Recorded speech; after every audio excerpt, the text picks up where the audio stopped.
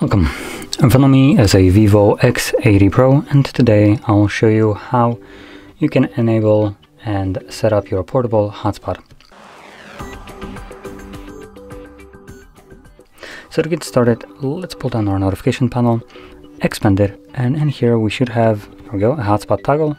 It means located right over here. So once you locate yours, the first time around I recommend holding this toggle just because this will take us to the settings. So you want to select right here, Wi-Fi Hotspot, and select the hotspot password. And as you will see, once you tap on it, it gives you the current Wi-Fi or hotspot password, which is just randomly generated garbage. So I recommend completely removing this and setting up your own. Now, the reason why I told you to go here the first time around is basically strictly because of this password. Without actually going into the settings, you have no way of knowing what the password is. So by going here, you can either view the randomly generated one or set your own, which is, I think, a better option.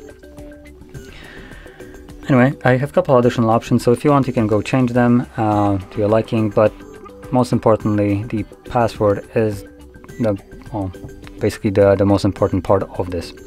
Anyway, from here you can enable your hotspot by simply tapping on this toggle, or obviously you can also do it from the notifications. Instead of holding the toggle, you can just simply tap on it to turn it off, on, as you can see. And that is basically what you will be doing from now on. Whenever you want to utilize your hotspot, just tap on it, and you don't need to hold it, just simply tap to turn it on and you're done.